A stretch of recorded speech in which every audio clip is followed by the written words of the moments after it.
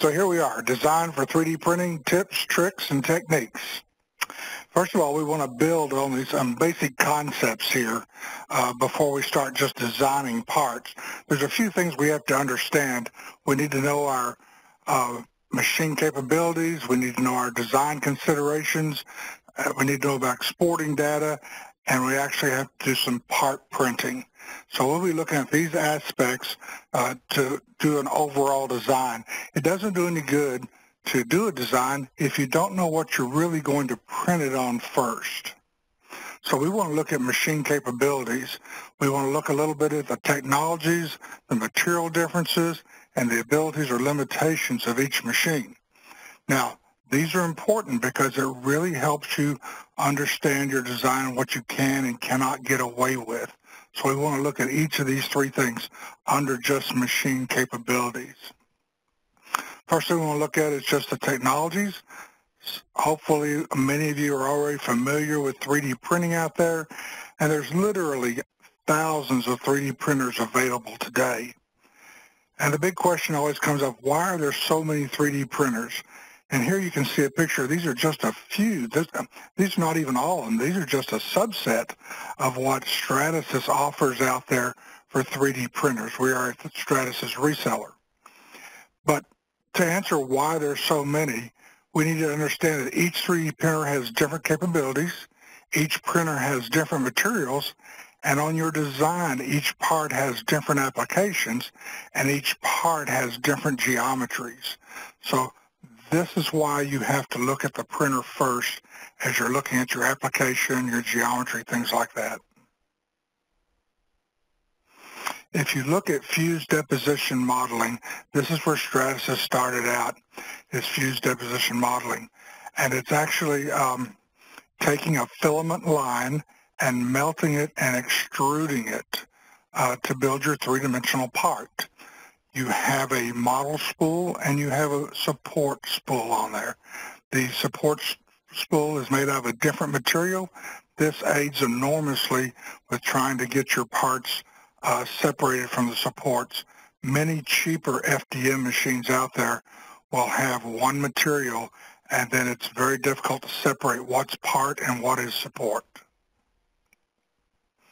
If you look at the PolyJet technology, this is an inkjet printer. It works very much just like your inkjet print head at home.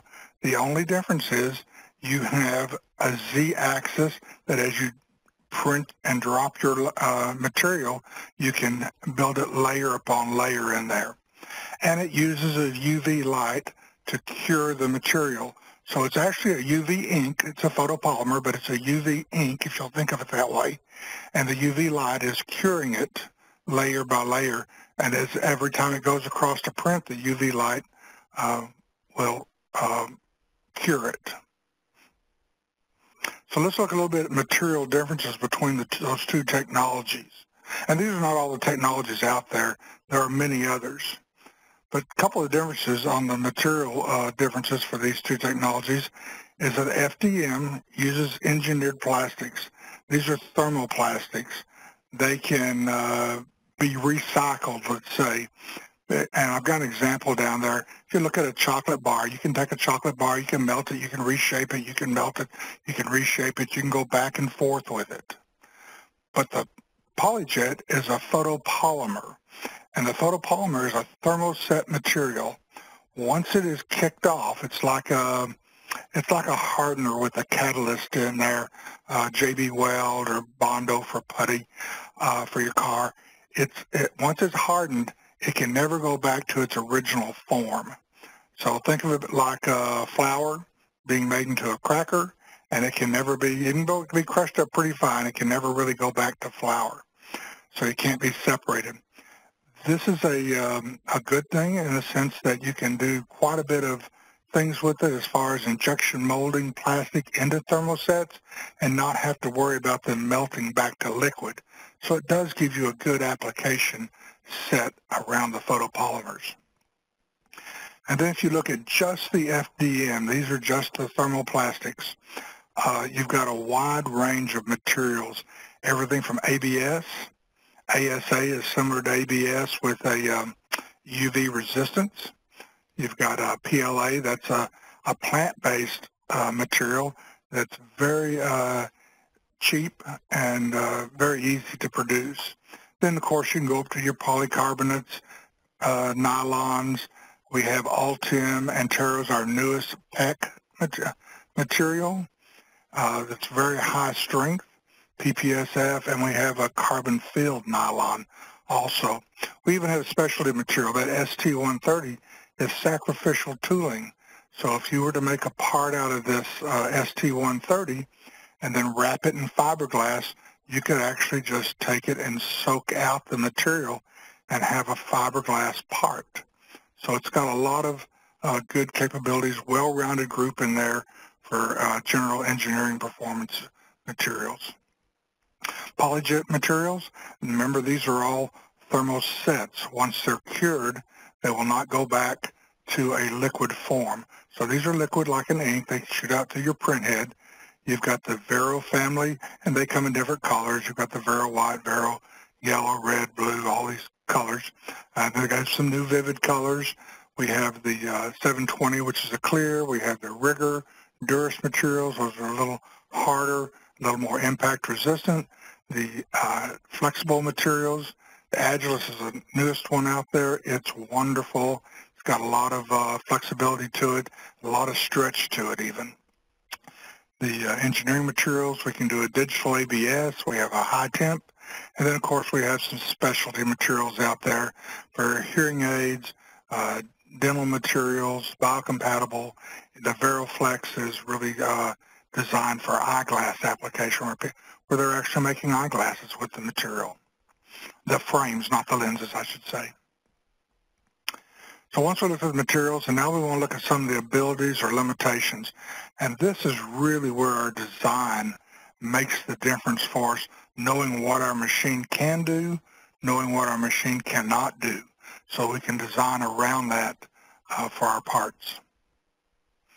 When you look at FDM, you're going to be limited to layer sizes.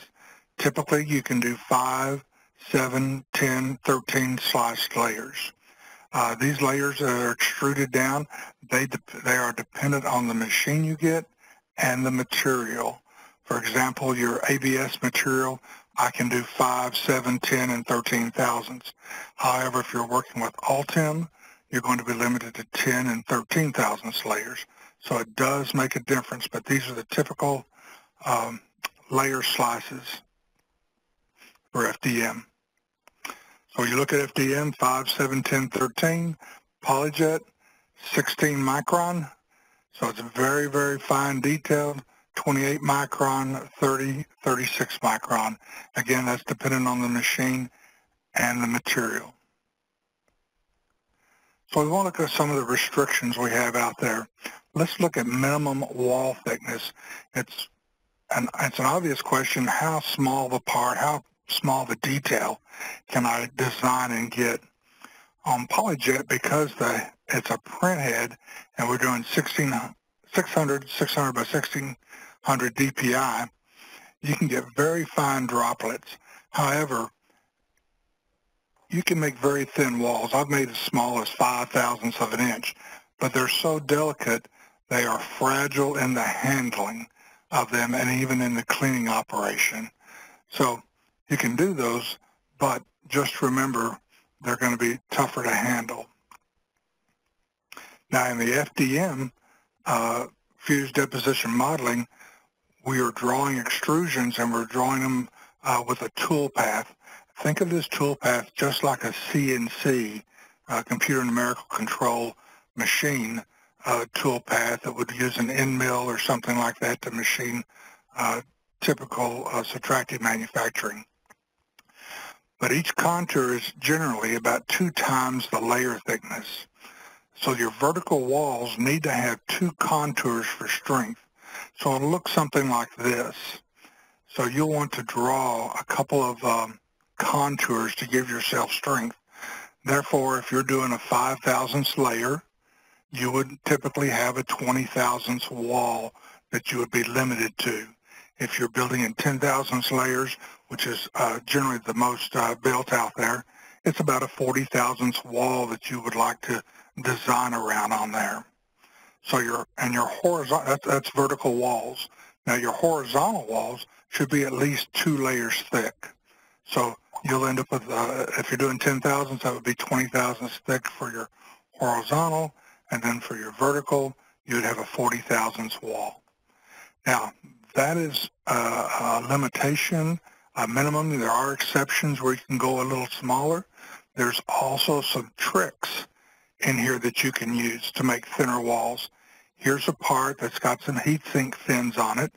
It's actually 30 thousandths thick, and you'll have difficulty building that in 10 thousandths layers.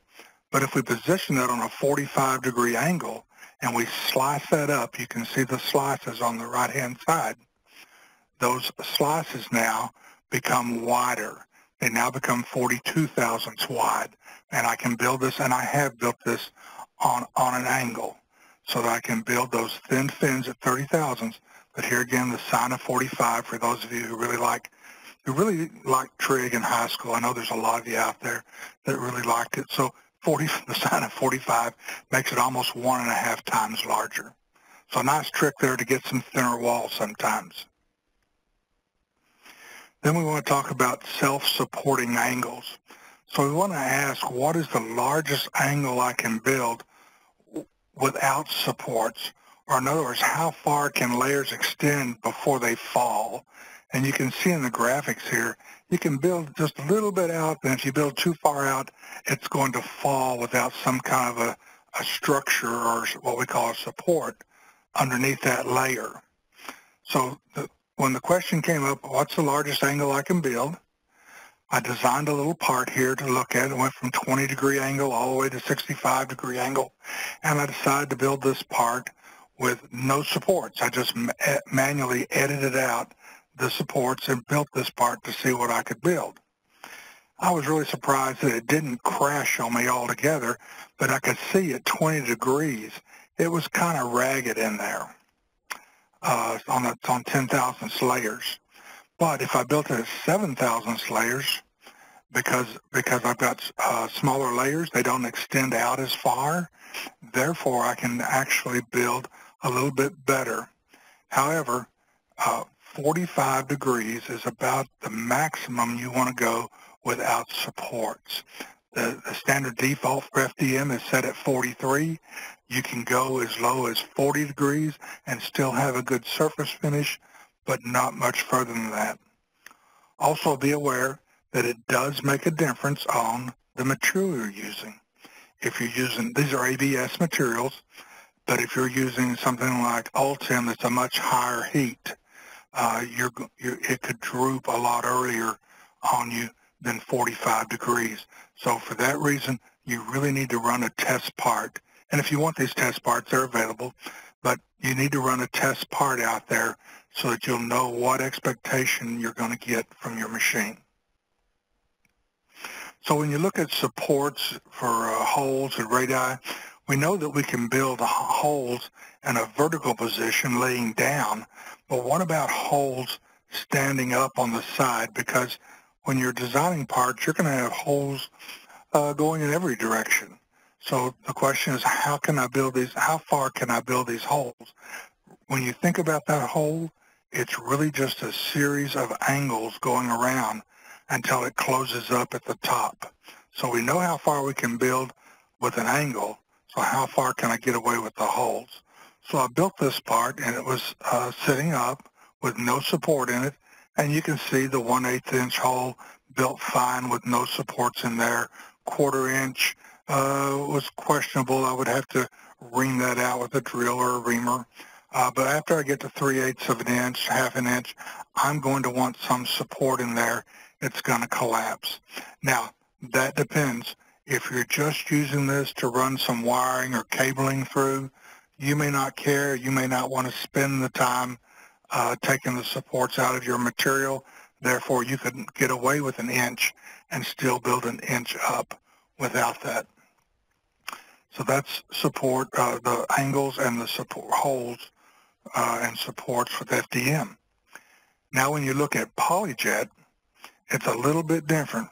Because you're dropping droplets from a head, all surfaces must be supported.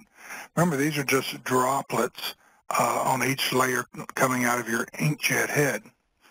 Therefore, it's kind of the law of gravity. Isaac Newton limited us on that one, so every droplet has to be supported. Newton made it a law. Fine detail. For your FDM, remember your different layers have different contour or road widths in there. Therefore, your lettering is going to be defined on how small you can get that road width in there. For PolyJet 1600 DPI, lettering is not a problem. You can do almost any small lettering. And we're going to talk a little bit more about lettering here later on, but this is for fine detail. One of the things I want to point out on the machines, and this goes for any 3D printing machine, there's a sharp edge error, I call it. A lot of people think it's accuracy error. I've run into this problem personally, thinking that I had a problem with accuracy on the machine and found out it's not the accuracy of the machine, but the geometry of what we're building. When I worked in aerospace and built leading edge wings, I could never get that sharp point on there because what's happening is this is a simple 4-inch part with a 5-degree angle. You can see the green line is my tool path, and the red out on the end there, circled, is my actual geometry. So my tool path, if I blew that up, is actually stopping short before I reach the CAD geometry. So how short is it actually drawing? Again, if you really like trig, most people don't, there's your formula for it. And you would see that at 20 thousandths, if I was building 10 thousandths layers, I'd have a 20 thousandths road width there. And 20 thousandths, I would end up 218 thousandths short. That's a lot. That's almost a quarter of an inch. It's 7/64ths. But if you don't like trig, you can model this out in CAD and get the same dimension, 0.219. So if I have my drawing diameter at 20 thousandths, and I'm trying to go to a sharp edge, I got a problem. And when you see that much error, people immediately assume it's accuracy, and it's not. It's actually geometry. So keep that in mind. Now let's talk about how we can overcome this. When you're designing your part, you can easily overcome this just by modifying your CAD. If you know it's going to be a 20 thousandths drawing diameter or extrusion that you're extruding, just extend it out 20 thousandths. Out there, here you can see it extended out 20 thousandths. It's going to draw all the way to the tip with that, and it's going to have 20 thousandths lip. Now, if you need a sharp leading edge, at least now you have material that you can go and sand it in to get that sharp knife edge that you truly want for your geometry. But if it's within 20 thousandths and that's okay for you, that works well. So again, this pertains to, it doesn't matter if you're using stereolithography, it doesn't matter if you're using laser sintering, all materials and lasers or whatever have some predetermined diameter that they're going to draw at. And if you're using SLA with 10 thousandths, you're going to be 128 thousandths short. I've done this. I've done it too many years. So just to let you know, it pertains to all 3D printing, not just Stratasys products. Some software out there will offer a filter, and the filter says, setting says that if it's too small to draw, go ahead and draw it anyway, so that it won't be lost.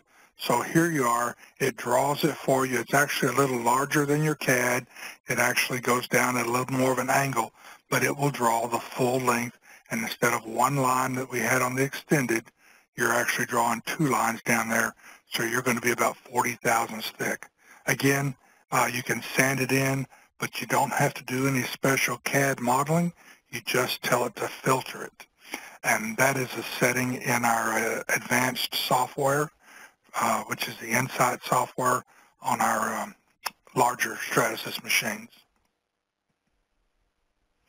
So once we looked at some of the machine capabilities, now we want to look at some design considerations and how we apply these to what we just learned about the machine.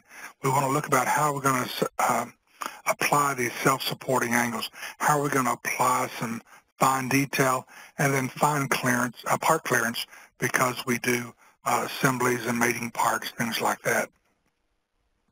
So looking at the self-supporting angle, we already know, that we can get away with a 45-degree angle without supports. So how do we incorporate that into our design? Here's a part that is one of my customers' parts, and it is a robotic pickup tube, and basically it's just going to have some vacuum lines and electrical lines going through these square holes in here. So if you look at this part on the left, this is the traditional design of it. This is how you would design it and build it in a regular traditional style. However, if you think about 3D printing and how you can build on an angle with less support, just rotating that 45 degrees gives you some interesting results. And here's the part that's been built just to show you. You can see that we're going to have less supports where it's rotated at 45 degrees. We're going to use a lot less material, a lot less labor cost to clean it up because I can just snap these off, whereas the other ones I'm going to have to soak off, break off, do a lot of labor time, and I'm going to have a faster build time. We'll get into why you have faster build time, but basically your faster build time is because now your head is not having to switch between support and part back and forth. Once I get past my support on the right, I can just keep building part all the way up, and it saves some time. And we're going to see an example of that later. So once we incorporated the self-supporting, let's look at some fine detail and lettering, because I know that you guys do a lot of lettering and text on your parts out there. So FDM, you're limited by your road width again, whereas PolyJet, 1600 DPI. For your fine detail lettering, SOLIDWORKS out there, most of your CAD package will use any TrueType font that's installed in your Windows font folder. SOLIDWORKS, starting in 2014, I believe, had this stick font, they call it, and it works well also. Now, there's a difference between serif and sans serif fonts. For those of you that aren't printers, serif is that little tick mark that you see on the ends of the E or the top and bottom of the letter I. Those are serifs. And a sans serif, sans is Latin for without. I know, I'm so old that when I took Latin, it was not a dead language. But sans is for without that serif. So Arial fonts, things like that. This sans serif, without the serif, is better for 3D printing because you're not having that small little tick mark to draw. You also want to avoid script and calligraphy. Again, they have those, they don't have a consistent path or dimension that they hold because they're very curvy. Comic Sans works well. Arial fonts are always good. So even a script-looking Comic Sans, because it is a consistent width of the letters, that works well. And if you have questions on your width of your letters, don't forget that in SOLIDWORKS there is a measure tool that you can actually go in and measure your lettering and see how big it is in there. So remember, with lettering we have, you can have engraved or embossed text. And I recommend about 20 thousandths thickness. So if you're going to put that embossed text in there, you want to have a minimum of 20 thousandths. Personally, I prefer the embossed text rather than the raised text. And the reason is, two reasons. One, if you have the embossed text, you're drawing all the material around it, so you've got lots of space. If you're drawing the engraved text. If you're drawing the engraved text, you have lots of material around it.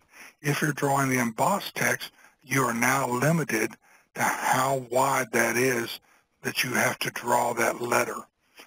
T, for example, there, you're going to only be 0.5 millimeters wide, whereas you don't care as much when it's engraved.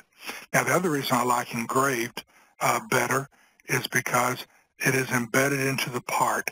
If I want to put a part number on a part and and it's raised, or if I want to put my name on there or my company logo, it's too easy for someone to come along and just sand that off or chip it off. So if it's a fixture or something like that, I prefer the engraved text on there.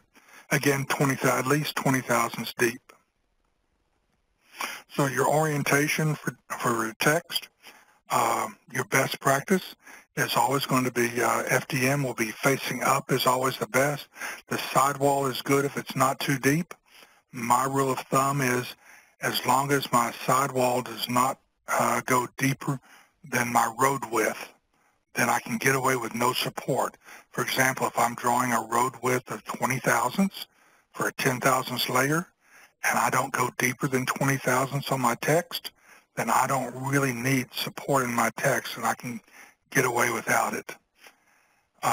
Your polyjet, if you're doing a gloss finish, always facing up on your text is the best, but if you're doing a matte finish on polyjet, any surface will work. And the reason is, on a matte finish, you're putting support material all around your part so that it'll have an even finish. On your gloss finish, you're not putting support around the outside edges. Unless you had text or something hanging out there, then you'd have to have it, and it's going to leave a little surface finish on there on the side and not be as glossy as it would be facing up. So try to position your parts facing up. Okay, part clearance. Just a quick word about part clearance. We do a lot of assemblies in CAD, and you can even print your assemblies on your 3D printing. But you've got to make sure that your spacing in between, it's crucial because it determines the flexibility and the bendability of your design. Here you can see that if you're doing a chain mail, for example, I've got a minimum of 15 thousandths clearance in there, and that's just so we can get, it's going to build with supports, and I want to be able to wash the supports out. So about 15 thousandths at least to be able to get some support material out of there. So we want to look at exporting data and understanding the STL format. Almost all 3D machines, or all of them I should say, accept an STL format. We want to talk about how to save that STL format in SOLIDWORKS and how using shells make a difference in your exported data. So this is an interesting subject. A lot of people are confused with STL. In the CAD world out there, it's controlled mathematically by complex algorithms. The STL format is simply a mesh or a net of triangles that cover only the surface, and it has no parametric value. It's just laying a net around your part. STL, I should mention, stands for Surface Tessellated Language or Standard Tessellated Language. A lot of people think it stands for stereolithography. I will admit stereolithography was the first technology to use the STL format for 3D printing, but they were the first 3D printing technology also. But it is surface tessellation because it is triangles being tessellated on the surface. So sometimes you get STL errors. The translators have gotten much better over the years, but when you're converting your CAD, you'll see some errors in your STL. It'll be overlapping triangles, missing triangles, things like that that can be have to be edited or improved before you print. SOLIDWORKS makes an excellent converter for their CAD to STL, and I recommend it. It's very good. There are third-party softwares available out there to modify STL. I will say that not all CAD translators are created equal. SOLIDWORKS goes out 16 decimal places for accuracy. Now, there are some 3D printers out there that tout that they can take the CAD data straight into their printer, and yes, they can. but they have a CAD translator in the background that is translating it to an STL and slicing it. So the question becomes, do you want to have control of creating that STL, or do you want to have the software, the machine, have control of it? And here's what we mean by having control. You can see your STL resolution here. First of all, your CAD requirements is a three-dimensional model. It's got to be a watertight volume. If you're doing surfaces in CATIA, software like that, you can make STLs from that surface, but you cannot print them because they're not a closed volume. It doesn't matter if you're working in inches or millimeters. Your CAD surface is going to be approximated by polygons. And you can see the two examples here. The orange one, you can see how large the triangles are. And when you build that part, you're going to see that surface texture on that part. Whereas the part on the right, the blue part, you will see that it is much finer detail. And you can control that. You can control the triangles. The triangles are all defined in 3D coordinate space. And if you were to look at the triangles, you've got 3 vertexes there, and every triangle has a surface. It has a face called the facet normal. So the normal should always be facing out. Should you have an inverted triangle, very rare in SOLIDWORKS, almost never, should you ever have that, it would be ignored, and for some reason that triangle or that surface would not be printed in your 3D printer. But you would know it would give you an error in your software. You can save your STL in 2 formats. The ASCII format, and that's the American Standard Code that really is an older code, or you can save it in binary. Binary is that base numerals, 2 numeral system, and it uses ones and zeros. The old joke is there's 10 kinds of people in the world, those who know binary and those who don't. 0, 1, 1, 0. Okay, 10 people. The file size is about 6 times smaller than ASCII. So for this reason, we always want to use our binary as a default. Now, you can open an STL file and read it in ASCII. It's very interesting. You can open it up in Notepad. For example, here's a 1 millimeter cube that was designed. Notice it's got 12 triangles. That's all it takes to make a cube. And that each one is defined in space with the vertex out there, 0, 1, 0, 1, 0, 1. And that is telling it in space where that triangle points are. Also notice it does show the facet as facing outward there. So know that there nowhere in this data is recorded the color of the material, and nowhere is recorded any kind of a parametric value or relationship. For this reason, sometimes I call the STL file a stupid triangle language, because it does not remember color, it does not remember the parametric values.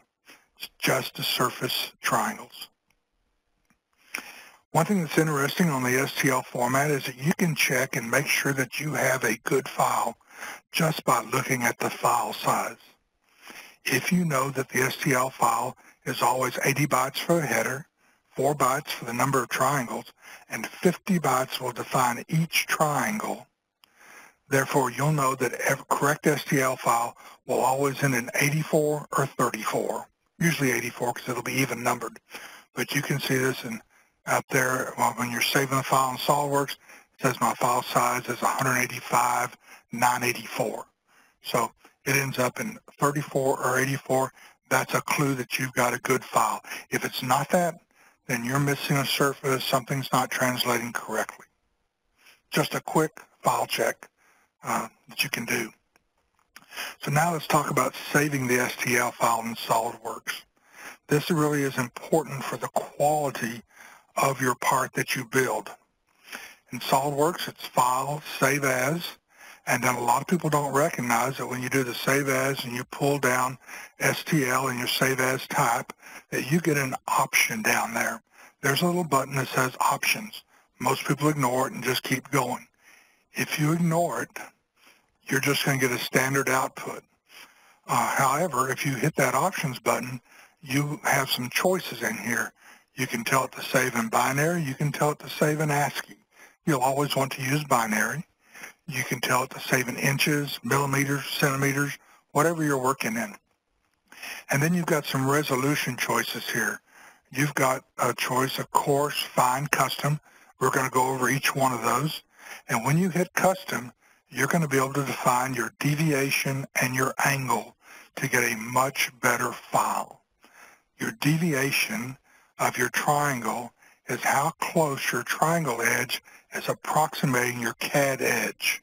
So know that you're going to have a chord length across your radius, for example, is what we're showing there. And that deviation, if it's set to 2/1000ths, will be 2/1000ths of an inch there.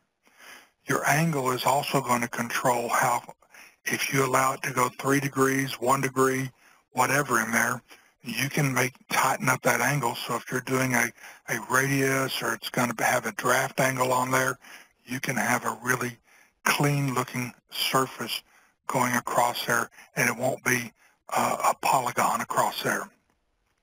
So just notice on here that you have that tolerance in there. My personal preference is I will use a tolerance of 2 to 4/1000ths in there. It really doesn't do any good to get much less than that. And then on your angle, I'll use anywhere between 1 and 3 degrees in there. So there's some idea on how those deviation and angle works to your CAD edge. Now, one thing I want you to make sure is that you're not confused by looking at image quality. There is an image setting in SOLIDWORKS, and it looks very similar. Changing your image setting for your graphics does not change your STL resolution. You can make this just as fine and high as you want it, and it's just going to slow you down in SOLIDWORKS, and it's not going to make a better STL file just because it looks better on the screen. So don't think that the image quality setting is they look similar. They are not the same thing. So let's look at a sample part here and look at some of those settings that we can use. Those of you that have taken the Essentials class in SOLIDWORKS, you will recognize this part. So we have 3 choices: coarse, fine, and custom. So if you choose the coarse on here, there's what your setting will be. Here again, you'll see it ends in 84 on there, but you've got only 1,262 triangles. So you've got a small amount of triangles. You can actually count the triangles on the edge or in the corner down in front, and see that there's 10 triangles going across there. Therefore, it's going to be pretty coarse in there. Now, if you said, I want fine, the fine option, you can see again, you've got a few more triangles. Again, I end in 84, but I've tripled almost the number of triangles I've got in here. Here again, instead of 10, though, in my corner, I've got about 18 triangles. They're easy to count up. If I were to go and set my fine setting to where I have a 2/1000ths chord edge there and a 1/1000th, I think it was set on my angle control, you can see I have quite a few more triangles in here defining that. That is going to give me a much better surface when I print it. I recommend the custom setting always for your STL. Once you set it, it generally defaults back to that on your SOLIDWORKS from now on, but you could go back in and check on it. But you'll get much more definition, a rounder, smoother part, and it won't be polygonized. My rule of thumb is when I look at that corner down there and I say, can I count the triangles? 1, 2, 3, 4, 5, 6, 7. If I got 10 triangles, I can count them. I'm not going to be happy with that printed part. However, when I look at this one, I count them 1, 2, 3, 4. I go, I don't have the time or the patience to count all that. That's going to make a good part for me. So when you start comparing these, you'll see your coarse setting, much smaller file size.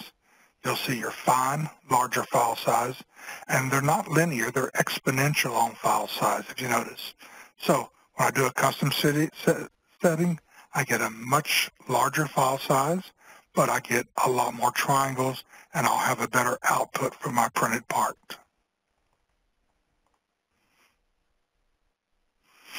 So using shells in your exporting data here for your SOLIDWORKS. A shell in 3D printing is defined as a closed model. I know in SOLIDWORKS a shell is defined as hollowing out your model. So in SOLIDWORKS we would say that it's a solid body. But in 3D printing world they call that a shell. Every 3D printed object must have at least one shell. And that's just a closed model volume. Multiple parts can be created as assembly as long as they're not overlapping. Sometimes you'll want to create multiple shells in a part because you want to assign a different color, or you might want to assign a different durometer, make one harder than the other.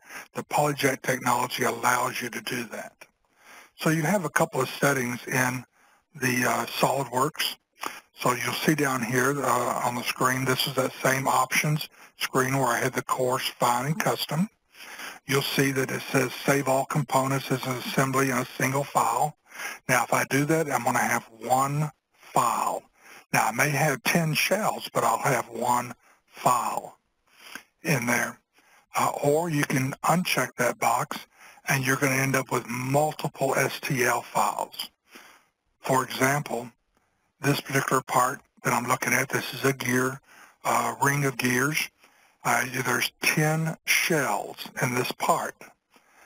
By unchecking it, I'm going to end up with one shell for each of those, or 10 STL files.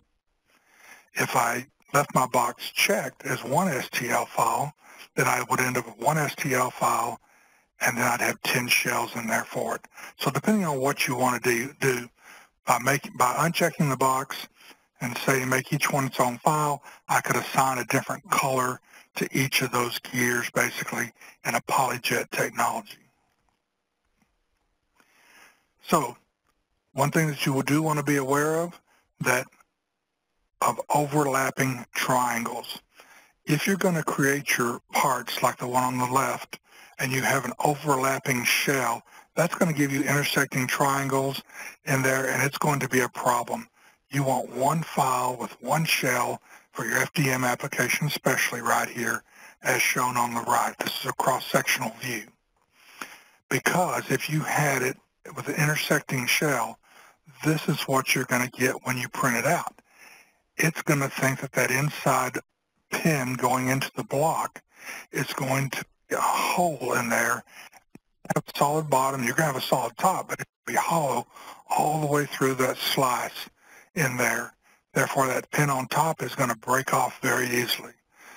The only time you really see an error like this is in some primitive CAD like Google SketchUp, things like that. And I point that out because we all have kids that come up, hey, Dad, I made this in Google SketchUp. Can you print it for me? And I'm like, great, now I got to fix it. But anyway, this is what you're going to see in a primitive CAD, thing like that. So just be aware of it, that it does exist when you start building your part. Now, you can make your block with a hole in it and make a pin where it slides in and out and make it a separate feature, so that in PolyJet here, I could actually have two shells and I could make one a different color, or I could make it a different hardness on there, because PolyJet lets me blend materials together. Last thing we want to look at is our part printing here. We want to build the best quality, and so I want to talk about part orientation, and I want to talk about build times and how you can look at that. So part orientation is the first thing.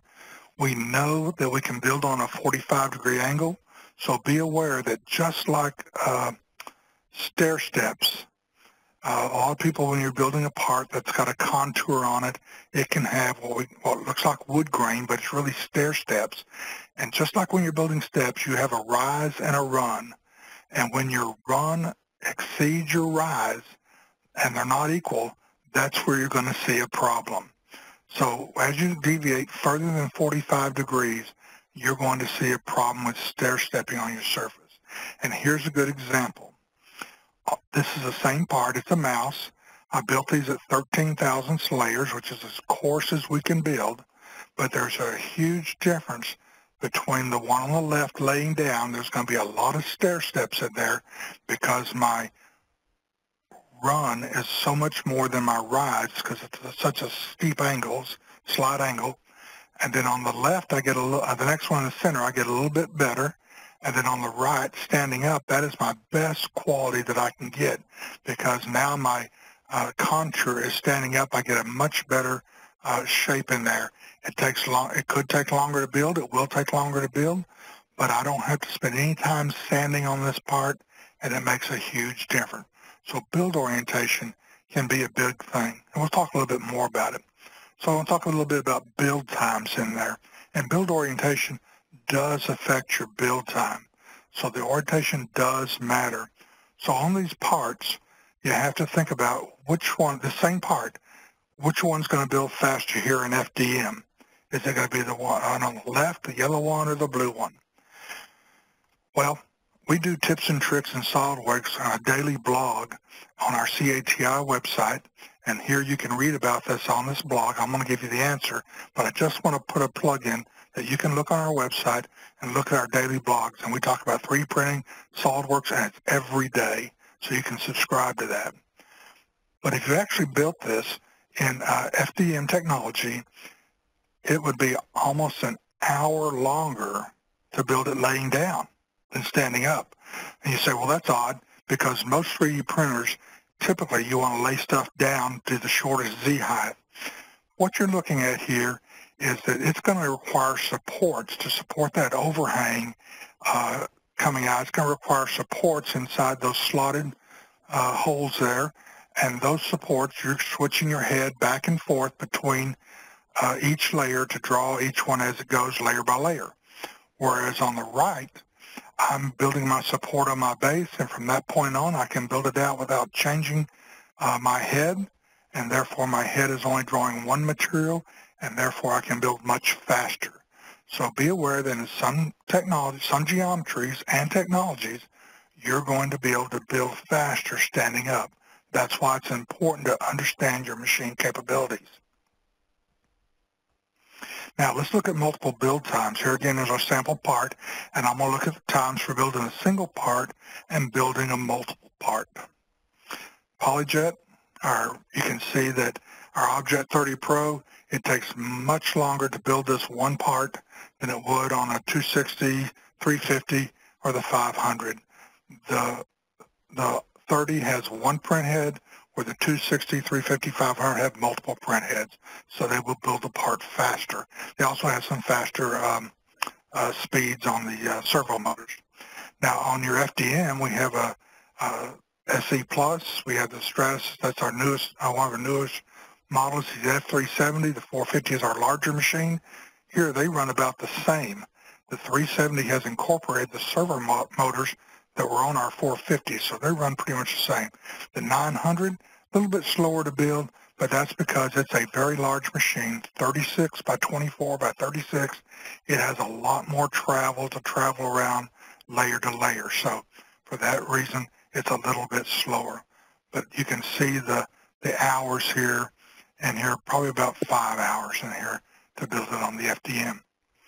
When you look at multiple part building, this is, you're looking, I took the Force 450, the Object 500, they're about the same size machines out there. You'll see that the FDM is very linear. What it costs you to build one part, you can double it for 2, triple it for 3, and so on. However, on the Object, the PolyJet technology, you're going to see that for one part to build 3 parts is a slight increase, and then it jumps up for 4, 5, and 6, and then it jumps up again. That is because the Object machine, the printer head, will go across and build 3 parts all in a row, but because the build platform is larger, if I want to build a second row, a 4th part, I actually have to index the print head down. So once I index that print head, it doesn't take much time to just inkjet the print head out all the way across, and 6 parts cost just about the same amount of time as 4 parts would take. So for that reason, the PolyJet is not a linear. And as you build multiple parts, it could be the same part, it can be different parts. You get a little gain out of the PolyJet by building multiple parts on it. that pretty much covers everything, because we can only cover the basics today in a short period of time, but this will get you started on your journey to 3D printing. And I would like to mention we have upcoming webinars, and if we have time for any questions, I'll let me know, Chris, if we got anything here that I can answer. Very, very informative. I haven't seen any questions come through yet, but I now know why my 3D prints from SOLIDWORKS did not work well. Learned a ton. Okay. For those of you that are with us, once again, this webcast is recorded. It will be uploaded to that YouTube channel. Thank you very much. Yes, thank you very much for the presentation, Mark. Thank you to everyone that attended.